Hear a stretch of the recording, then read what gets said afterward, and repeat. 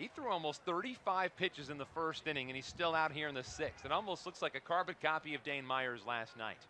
The 1-1, swinging a high fly ball down the left field line. Alvarado goes back. He looks up. This one is over and gone.